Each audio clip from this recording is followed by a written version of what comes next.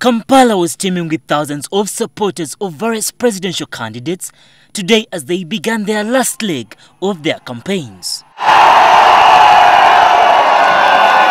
Pretty soon, Besigye and his supporters collided with retired Brigadier Kasirye Ggwanga on their way to Makindye, where Besigye had scheduled a rally.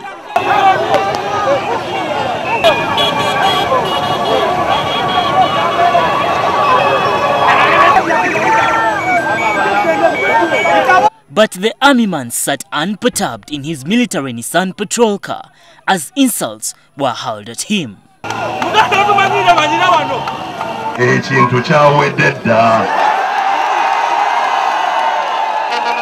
Earlier on, supporters of mayoral candidates Arias Lukwago and Mike Mabike clashed over who had the right to be at Besigye's rally venue in Namungona in Rubaga Division.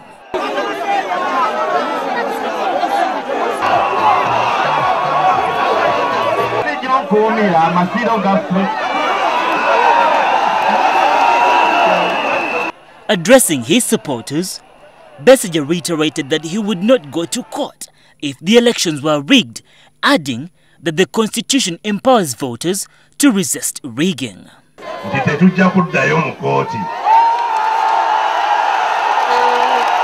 Bannayuganda obuyinza baddembe okubweddiza ne babwekozeseza butereevu. Kivundo ng'akyali eri akyamagaladde tujja kubalangirira